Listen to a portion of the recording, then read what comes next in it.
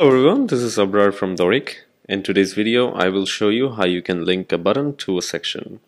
So what I mean is, let's say when my customers click on this button, which will display my prices, they will be automatically driven into a section where the pricing will be displayed. So how do we do this? Let me show you. First of all, in the section that you want to reach, go to Edit Section Style, then go to Advanced, expand HTML selectors and give this an HTML ID. So since this will display my pricing, my HTML ID will be price. So let's say PRICE, price. Then we'll close this and scroll up and go to our button. Now I will edit this element,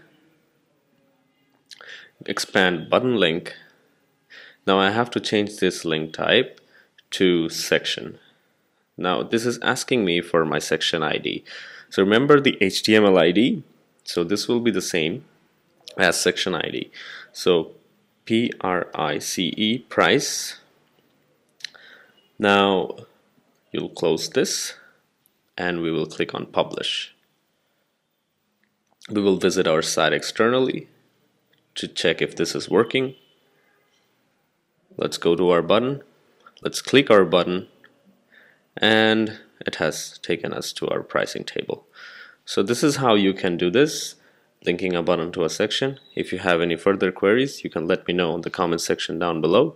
You can contact our support team or read our documentations. Links are always given on the description down below. Thank you.